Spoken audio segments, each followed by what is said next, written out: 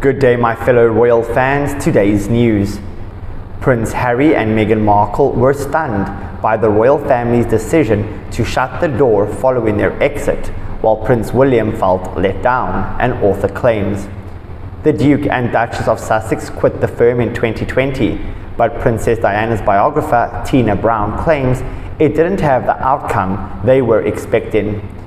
In her new book about the royal family, she quotes an insider claiming they thought it would force the royal family to respond by saying, "Okay, Harry and Meghan, what do you want? We are going to give you what you want."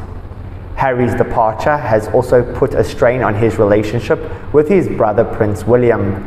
Royal author Robert Jobson said William felt let down and wasn't sure if he could ever fully trust his brother again. Meanwhile, Prince Harry is in a much better spot than Meghan Markle, whose deals are going nowhere, a royal biographer has claimed.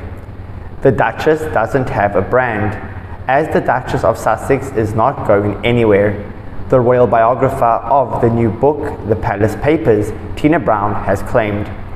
She suggested Prince Harry should make the Invictus Games his brand and leave royal life behind, while Meghan has been left grasping at whatever the public is talking about on Twitter. Ms. Brown added, "It's authentic. He really was extremely as a shoulder. Veterans are in his bloodstream in terms of authentic caring about them, and it's wonderfully connective cause to be aligned to." There's our royal input for today. Please like, comment and subscribe, and goodbye for now.